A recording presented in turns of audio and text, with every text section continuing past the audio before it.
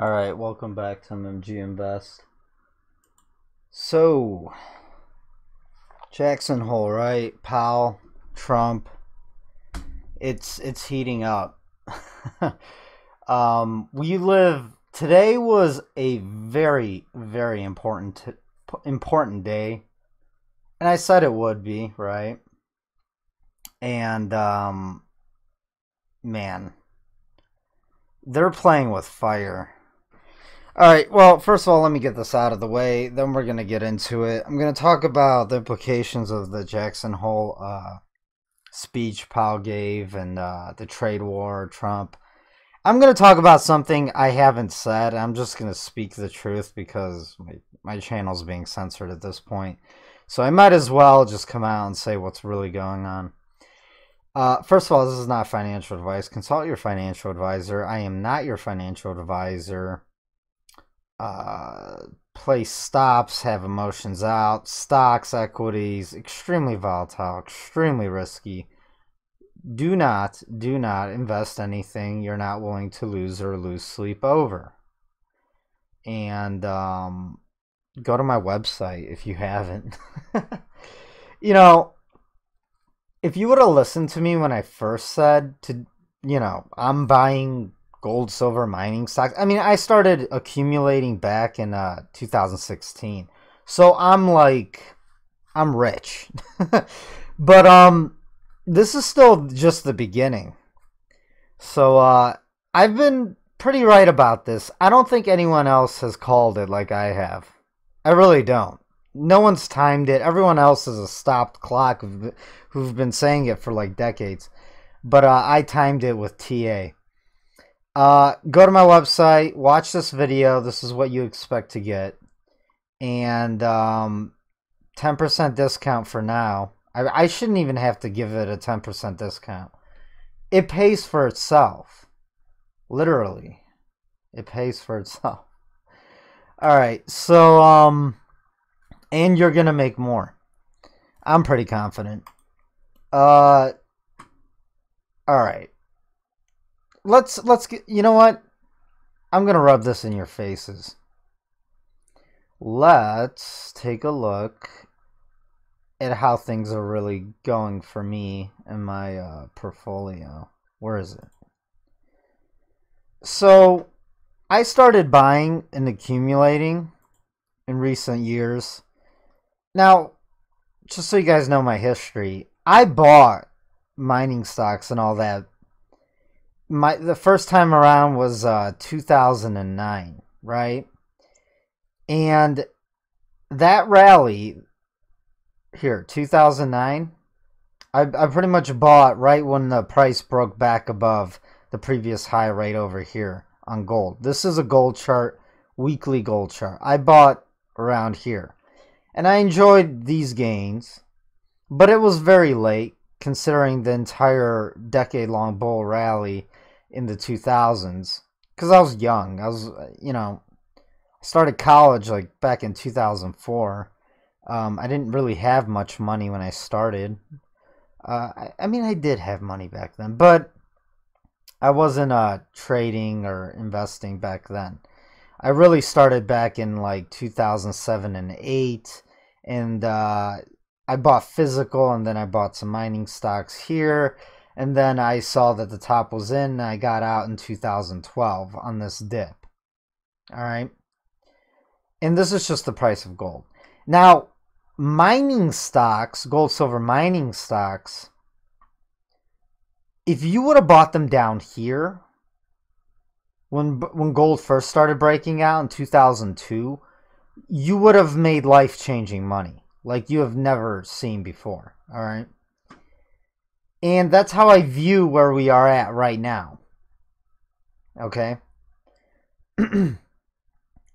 Now,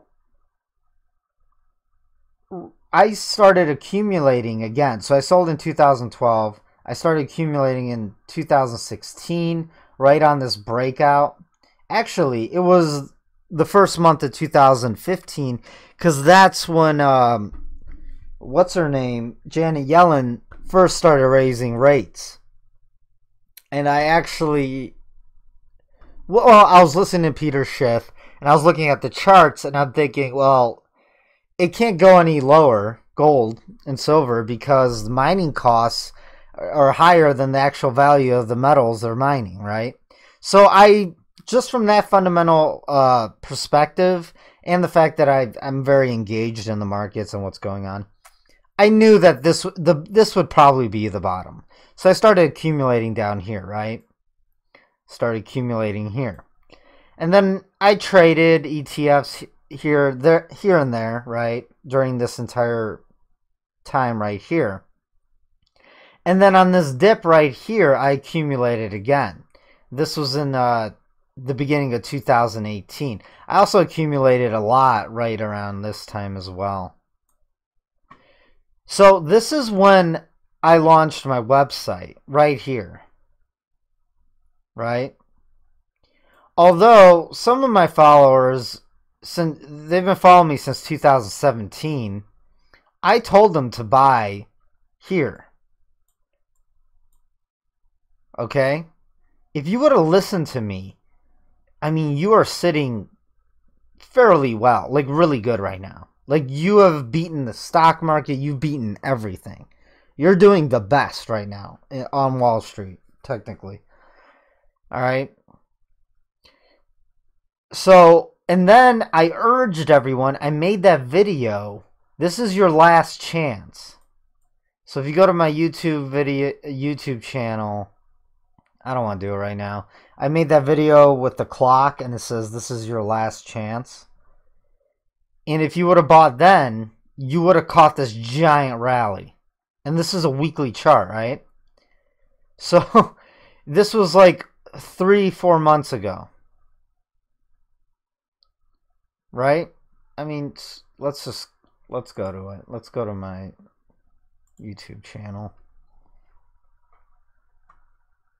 If this would load. And, you know, I have 1,000 consistent followers, and I thought maybe a third of them, half of them would actually believe in me. Well, that was wrong. But if you guys just would have listened, right? Where is it? So this is my YouTube channel.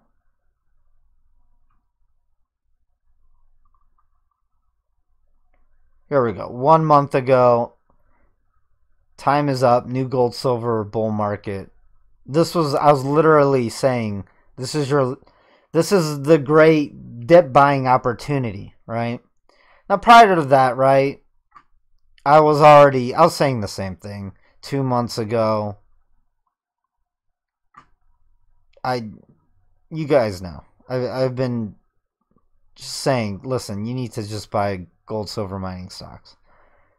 Because it's going to take off. Alright?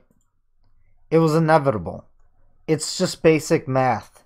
The Fed has no choice but to cut rates to zero and start printing money. And then they're going to come out with modern monetary theory with helicopter money. They're going to cut checks to everyone in the country. You're going to see some crazy Keynesian, Venezuela, Weimar Germany style inflation and money printing to get the bubble back up. Now, I'm going to talk about the Jackson Hole and all that in a second. I'm telling you guys, like, we had a bull flag right here as well, right? You guys remember? I made this arrow like 2 months ago, whenever this was. May. Okay, and this is what you guys really, really need to understand. So, here's just one of the stocks. This is a weekly chart. This is just one of the stocks. I bought it down here. But when I came out with the research and the website, right? If you would have bought right when I rushed the website. I rushed it. I wanted it out so you guys could take advantage of it. And some of you did. But not as many people as I thought. Now, if you took advantage of it and bought in like that week or that month that I came out with my website in the beginning of 2018, this is November 2018 right here, right? So the price of this is one of my favorites, right? It went from $3.50 to right now it's at $7. That's 100% gain. That's just one of them. There's some of them that are 10x. Now, this is the perspective you guys need to understand. The mining stocks, they've rallied and they've gone up a lot, right? You would have beaten everything else out there. Every FANG stock, every new IPO, everything, if you just would have bought mining stocks. But in the perspective of things, this is just the beginning. Let's take a look at the all-time high for this one. It was at $15, $16, right? Let's say $16. It's going to go back to its all-time high. And then some. And then a lot some. Like, if gold goes... Okay, so I truly believe gold's going minimum $5,000 an ounce. I know it sounds crazy, but it's not. It's not. The amount of money they're going to have to print to keep this bubble inflated, and not just the U.S., every country in the world. This is global. This is what globalization has caused in central banks. If gold just goes to $5,000 an ounce, right, and silver goes to $300 an ounce, and its all-time high was like $100 or something, I forgot. This particular mining stock, you could expect it to go to like $100 easily. Okay, so and it's different for every mining stock. It depends on the reserves, their grade, the grade of metals they're extracting from the ground, you know, their debt, their revenue, their cost to revenue. And there was a good question about EROI, which is energy return on investment. And I explained to him, I'll talk about that in a second. But listen, okay, so the all-time high of gold was like $2,000 in 2011, right? So if it goes to $5,000, that's like another 150% on top of the value of gold. But what that means for the mining stocks is they're not just going to go to their all-time high. They're going to surpass it, probably double to triple the all-time high, especially once the market goes into a bubble, because gold and silver will go into a bubble. It's going to be like a huge speculative frenzy towards the end. You have to understand, the retail investor doesn't even think about gold. They don't even think it's an investment because of schooling, and that was done on purpose, guys. It really was. And there's nothing exciting about gold and silver. It's not like cryptos. It's not like tech stocks. It's not like tech companies, growth companies with fancy you know, it's not like Elon Musk's Tesla, Neuralink, and all that BS. You know, he can't even make a tunnel. But people think he's going to create Neuralink, which is probably, you know, in my opinion, it's you know, it's not going to happen. The self-driving cars, they're not even, they're going to be, you know, there probably will be self-driving cars in like 5-10 years from now. Other companies are doing it, and I think they're going to actually do it. What I'm trying to say is, there's nothing exciting about gold and silver. It's just companies mining metals resources out of the ground. But when gold and silver becomes monetary and becomes the central bank's main reserves, like it used to be for thousands of years, because obviously endless credit and endless bubble blowing doesn't work and destroys lives and companies and everything, mining stocks are going to become a huge frenzy again. And your retail investors are going to start talking about it. Like probably, I would say a year, maybe 2 years from now. Like they're talking about cryptos. Like they were talking about cryptos, and then that bubble popped, right? So, gold and silver, it's not exciting, and that's exactly why it's so undervalued. It's the most undervalued asset in the world. In the world. And it still is right now. So, another thing. So, you see the stock, right? You guys have to understand this. If you bought it at $2, right? For math purposes, because I'm making a video. Yeah, okay, let's just say you bought it at $2. And the stock goes to $200 a share. Well, you just did a 100x return, right? Or is that right? Yes, you just did a 100x return. 1,000% gain. So if you stuck $1,000 into it, went to $200 a share, and you actually timed the peak and sold at the top, right? You would have $100,000 gains. But the problem is, you would have had to have bought it at $2 a share. And people like to wait and see how the market starts going up, and then they end up buying it at $6 a share, $10 a share. Now, if you buy it at $10 a share, right, and it goes to $200 a share, then you only get a 20x return. So if you bought it at $10 a share, it went 20x if it goes to $200, right? Versus buying it at $2 a share, it goes 100x. There's a huge difference later on when you cash out. It's the gains are magnified, right? By hundreds and hundreds, tens of hundreds of percent. So that's the difference. That's why catching the bottom, you know, it's very risky, but it's a little different right now because of the certainty. If you understand economics and you understand what's going on at a macro level, globally and with all the debt. See, mining companies are risky, right? But the ones that have survived this previous bear market, they're going to survive now.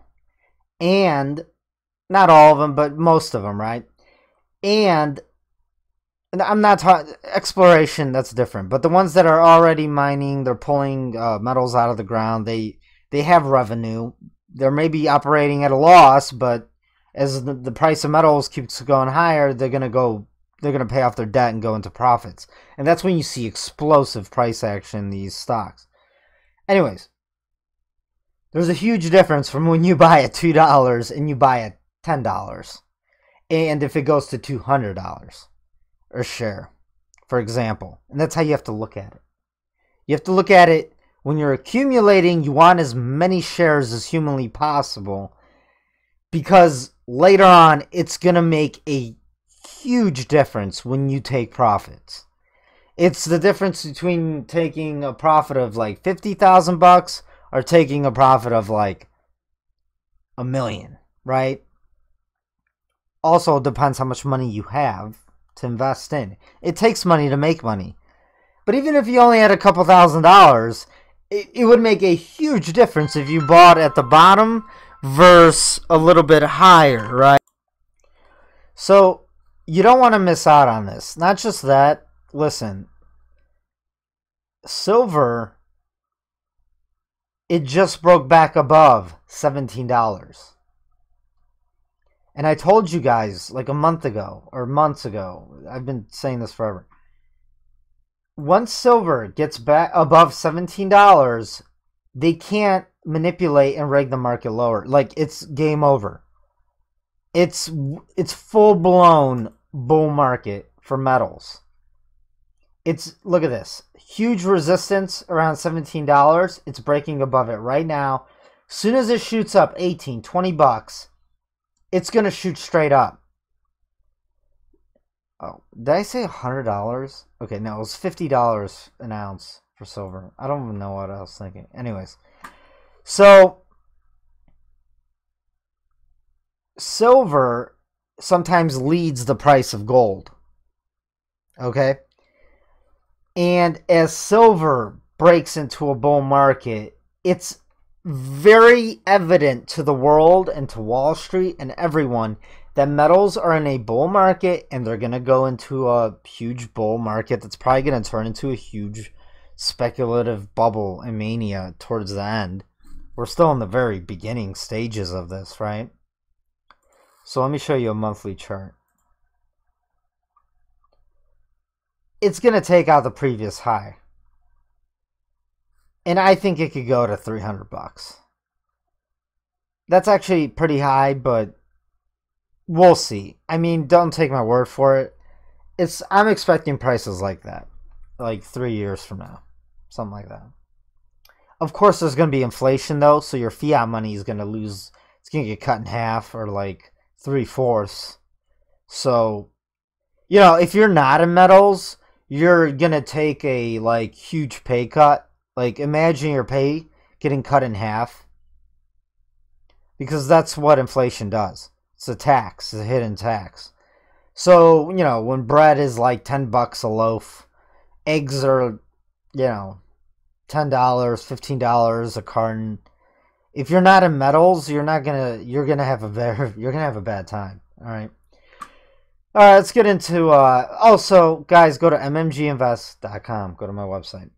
So, the markets, 600-point drop today. It's huge drop. Over 2% on the S&P. Let's talk about this Jackson Hole. Where, you know, these elitists go and they give speeches to each other and plan the future of the rest of us. And I'm going to talk some truth. Taking another look at the markets, where, as you can see, they are still down this morning. This comes after a series of tweets from President Trump, where he slammed both Federal Reserve Chair Jerome Powell and China, asking, quote, "Who is our bigger enemy, Jay Powell or Chairman Xi?" All right, I just wanted you guys to hear that. That is trending on Twitter right now. And so look at this. Look at this. This was this morning, 8 a.m. China retaliates. Well, Bullard speaks. Bullard says the trade war is still on with China. China retaliates with a $75 billion, I believe. Don't quote me on that. Hike in tariffs on U.S. products. And then Powell speaks a little bit later, like around 10 a.m. And Powell, the Fed chairman, right, for the Federal Reserve, he was hawkish. That idiot. And then he blamed everything on Trump and the trade war and global slowdown. And then he said the recent rate cut is just a mid-cycle rate cut. So he was hawkish. And then Trump comes out and blasts Powell with some tweets. And then the S&P 500 crashes. And these idiots are playing with fire. And I'm gonna tell you guys why the Fed's doing what they're doing and why Trump is saying what he's saying. But, you know, after the speech, Powell came out with a statement to somehow stop the crash in the markets. And Powell will act as appropriate to sustain expansion. And that's just saying, relax, Wall Street, relax, stock market. We will cut rates to stop a crash. Even though it crashed right after his speech, right? And, you know, Dow dropped. I'll look at the charts in a second, guys. Here's another tweet. There was a lot of tweets. The Dow's down 573 points, perhaps on the news that Representative Seth Moulton, whoever that may be, has dropped out of the 2020 presidential race. He's trolling Democrats with the drop in the markets. It's kind of funny. So yeah. All right, here's the Trump tweets. Well, first of all, this is what's pretty much the mainstream narrative. President Trump derides Fed Chair Powell after China announces new tariffs on U.S. goods. And here we go. Our country has lost, stupidly, trillions of dollars with China over many years. They have stolen our intellectual property at a rate of hundreds of billions of dollars a year, and they want to continue. I won't let that happen. We don't need China, and frankly would be far better off. Your company's home and making your products in the USA. I will be responding to China's tariffs this afternoon. This is a great opportunity for the United States. Also, I am ordering all carriers, including FedEx, Amazon, UPS, and the Post Office, to search for a refuse. As usual, the Fed did nothing. It is incredible that they can speak without knowing or asking what I am doing, which will be announced shortly. We have a very strong dollar and a very weak Fed. I will work brilliantly with both, and the U.S. will do great. My only question is, who is our bigger enemy, Jay Powell or Chairman XI? Now the Fed can show their stuff. All right, guys. So what's going on? I think the Fed wants their cake and they want to eat it too. What is happening is, you need to understand that the Fed is a part of this globalist agenda. And what is that? That is, they built up China, a lot of U.S. banks, and now there's international companies that work there as well. They built it up, and a lot of elitists invested into China. And they got really, really rich. And they plan on China expanding and becoming the next world superpower. And I have nothing against the Chinese people. They also have a totalitarian, regime, communist regime, with a social credit system and everything, facial recognition just to get pop out of a vending machine. Anyways, what'll happen is, what the globalists want is to sacrifice the United States, blame it on Trump, and that's what the Fed wants as well. They're part of that elite group, guys.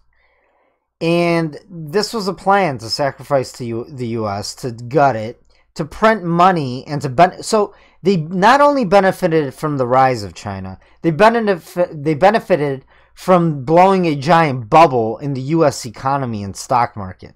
They benefited every way humanly possible. They're going to benefit from the fall as well, as they short everything. And they're benefiting from buying gold. They've been buying gold, the central banks. They're benefiting from the collapse of Western civilization. They've even helped it happen physically. They've paid and had boats from the third world, import third world refugees from war that they've also created in the sandbox, right?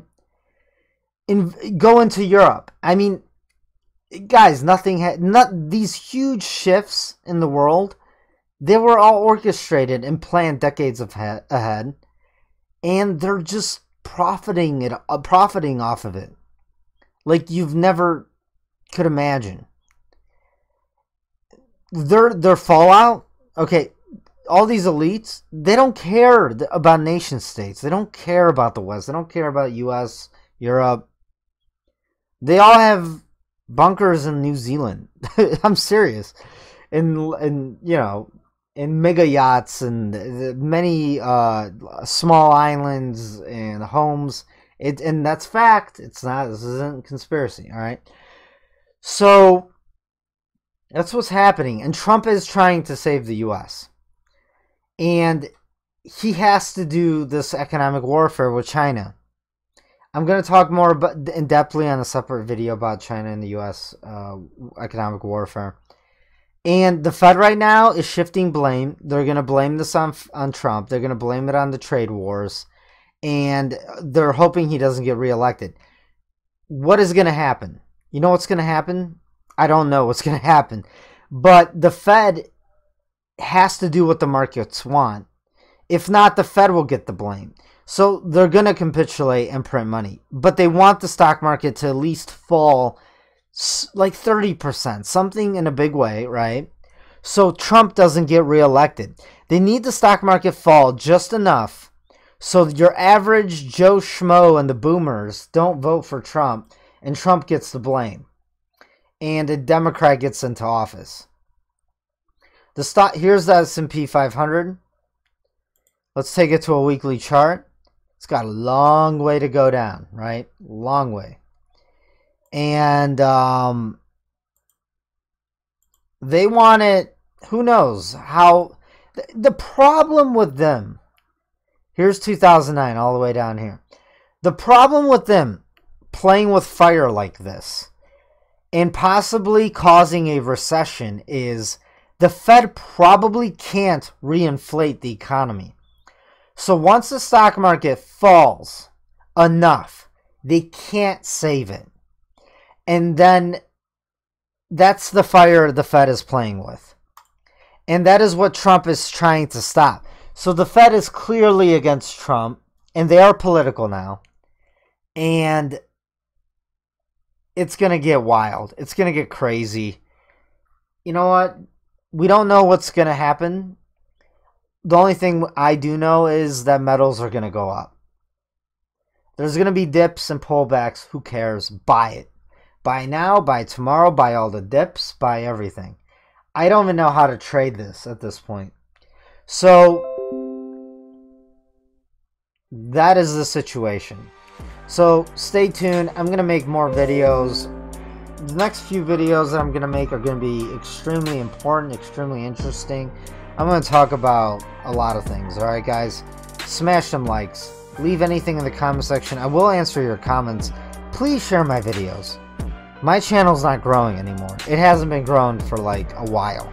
And that's not by accident. I've said too much. Please share my channel. It's the only way I'm going to continue to do this. Smash some likes. Until next time, guys. Go to my website. 10% off. Links in the comment section below.